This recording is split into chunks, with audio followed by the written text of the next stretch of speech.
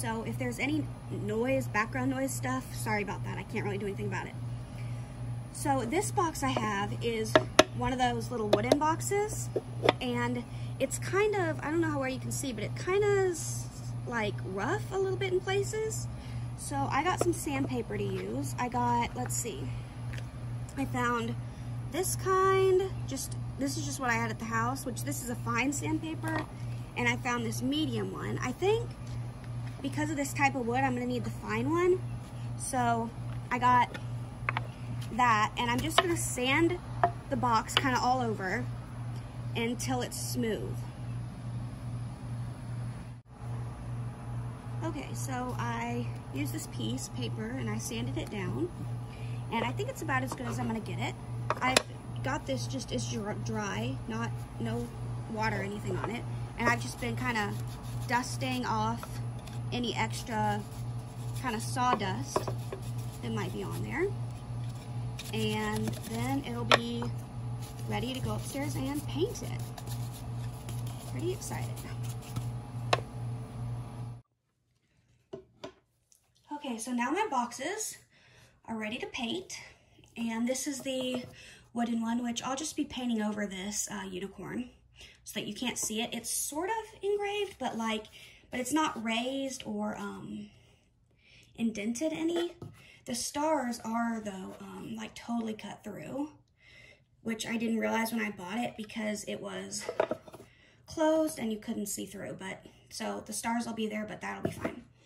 And then this box is more of one of those cardboardy ones. Sorry. So it's, I mean, it's sturdy enough, but it's not, you know, super crazy sturdy. So the paint I'm going to use is this chalkboard paint. I got this at Joann's. This one's almost empty, so I've got another one just like it. But it's a black paint, but when it dries, it makes whatever it's painted onto into a chalkboard. So then you could take chalk and write on it. So I'm going to use that. So I'm going to start with, I'll start with this box. And this paint is pretty thick. So it takes a little bit more to get stuff done because it doesn't spread as easily. Let's move this out of the way. So when I paint over this unicorn, the plan is, let me see that up close. Yeah, it just kind of takes it away so you can't see it. So that's great because I don't really want a unicorn on the front of this altar.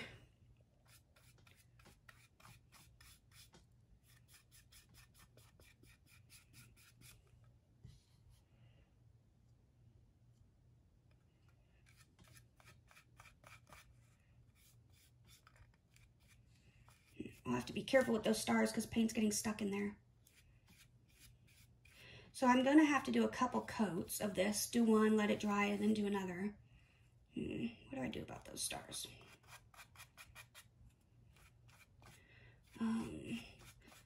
So I'm going to paint some, and then I will come back and show you once the first coat's on. Okay, so here they are painted. You can see they're still wet. And I'll let them dry. And oh, I used these toothpicks to poke out the little holes where the stars are. Just kind of went in there and tried to get as much of the paint that was sticking in there as I could. And I'll do another coat after they're dry. I'll do that tomorrow. And then I don't have the insides painted yet. I'll have to do that after. All right, so now I finished painting my two main boxes. I also did this little one. I'll show you real quick first. This one I did in like a galaxy theme. And then this is a wooden one from, you know, the craft store. And then on the inside, along the edges, I did gold. And on the inside, I put in this like felty. It's not felt, it's like velvet. And I put that on the bottom too, just to be fancy. But then on these two, they've got the chalk on the outside, but this one you can still see the unicorn, which I had been hoping, it's an alicorn because it's got a horn and wings, but anyway, you can still see it. even though I put the chalkboard paint. So nothing I can really do about that. And then on the inside of both of these ones, I painted it purple, painted them purple. This one too. So now I'm going to start working on the stuff that goes inside the boxes, and I will show y'all what I'm gonna add. Okay, so since the box is chalkboard paint on the outside, which I'm gonna send this in the mail to somebody, so I'll explain that in the letter. I'm gonna add a couple pieces of chalk. Let me get the box open. I don't wanna rip it if I can help it. Okay. So I'll just get out a couple of pieces of this.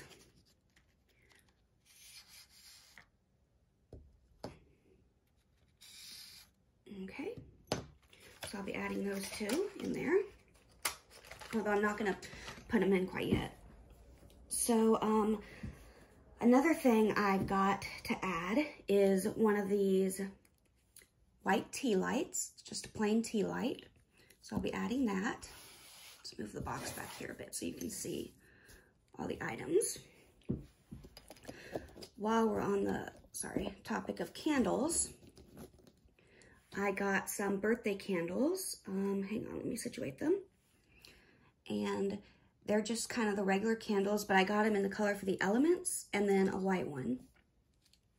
So for those, I'm actually gonna tie them together in a little bundle with this string. It's actually, where are my scissors? There they are.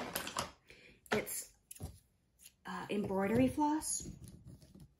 So I'm gonna take these, kind of bundle them up and wrap them up in this. And then I will tie a little bow or something. Okay. Sorry if y'all can't see very good. It's hard to, it's a little fiddly. It's hard to hold it and film at the same time. So I'm just gonna tie a knot. Bow's too difficult.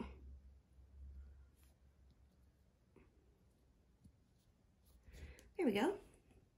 Cute little bundle. I'm also going to add a rose quartz stone.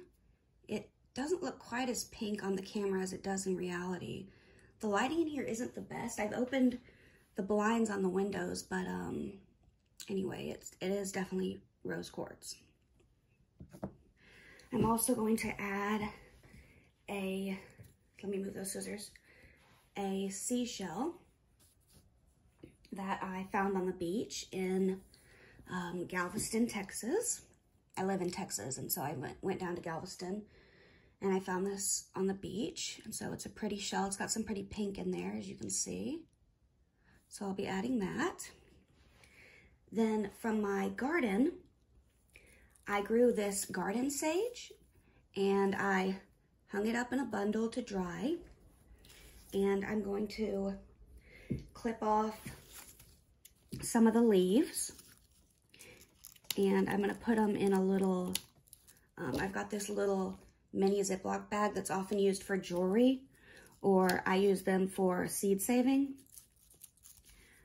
for my garden seeds. So I'm just going to cut some of this off and I'll put it in there. I don't wanna put it in like a vial or a jar or anything, because I do have some of those, but I don't wanna crush the leaves. I want them to be whole, and that way the person I'm sending it to can crush them if they so desire. Move everything back a little bit so y'all can see better. So I'm just gonna keep clipping some of these. And let's see, get this last one here. There we go. That'll be good. Okay, I've also got some rosemary from my garden. It's also organic, in case I didn't say that is too. Everything in my garden is organic. And for the rosemary, I've got this little vial here. It's the top just comes off, but then, which is how I'm gonna fill it, but it's also got sort of like salt, where it's got like one of the bigger ones. I'm sorry if this is kind of blurry. And then it's got one that like shakes if you're putting like salt in it, but I'm not.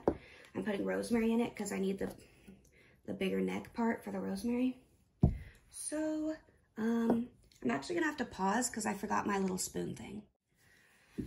Okay, I went ahead and put the sage in the little baggie. And then I have, this is actually for, it's made for beading. It's like a little cupped thing, scoop. And you're supposed to like scoop out beads and then dump them into a jar or something. But I like to use it for stuff like this where I'm getting into a small jar area because you can kind of put it inside like that. A little hard to do when I'm trying to do it on camera. Let me see if I can maybe grab this off screen and then put it like this. So this is rosemary I grew in my garden this year, as is the sage. And I just dried them, and I like to use them in cooking and in my spiritual practice. Okay, there we go. It's pretty full. About as full as I can get it without it like getting crushed. So I'll put the top on now. The next thing I have to add after I put the rosemary up is I got some sea salt, and it was coarse. I bought some and I didn't realize it was coarse. I guess I wasn't paying attention, and so I went ahead and put it in my mortar and pestle, which a little hard to see it, but I got this one in Costa Rica. It's handmade, and I just ground it up some so it would be smaller crystals. And I have this little glass vial I got at the Dollar Tree, and it's got a small little opening. Don't know how well you can, there we go. Small little opening. So that's why I'm gonna use it for the salt, because like something like rosemary, even if I could get it in there, it would be a lot harder to get it back out. So I'm gonna put this over here and dump it in there. This actually might take a little while. Okay, I'm gonna go ahead and fill it off screen. Okay, I've got the salt filled. Then I've just got a couple more things to add. I'm gonna add this little pentacle charm. And I put some purple ribbon on it, just a little bit, so it's easier to hold. And the last thing is some white ribbon. It's 1/4 inch thick, just like this purple, but it's white, obviously. And I'm gonna add that in to be used, that can be used for cord magic or whatever they want to use it for. Okay, I'm gonna work on figuring out how to get this all set up in there so it's not banging around. And well, first I'm gonna put the labels on things like the salt and the rosemary and stuff, and then I'll come back and show you. Okay, I got some purple tissue paper, and I already kind of crumpled it in there so that y'all don't have to listen to me crumpling it. But now I'm just gonna start filling it up with everything. Okay, so the sea salt is kind of the heaviest. Heavier than the rosemary for sure. So I'll put that like that, that like that. Then let's try the candle up here. No, the candle can go here. Chalk will need to go up here like this. Sorry, I'm not meaning to get off camera. The little stone can go there, as can the little seashell. Ribbon can go here. The little pentacle I will put right there. And the garden sage can kind of go on top there, like so. Maybe this direction. There we go. And then I am gonna have to crinkle this up a little bit, so this way.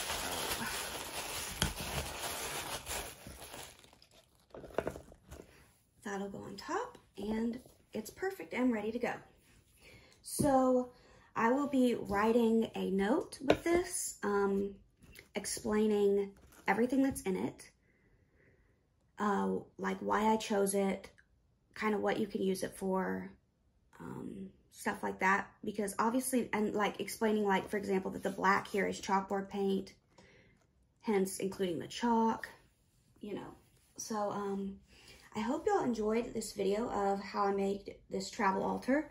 I will be doing basically the same for this little one, but obviously this one's much smaller, so it'll fit a lot less stuff.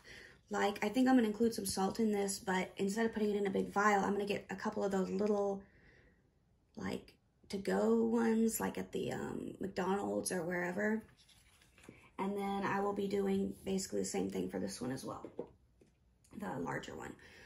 All right, so thank you all for watching. Blessed be. And please like, comment, and subscribe. Bye.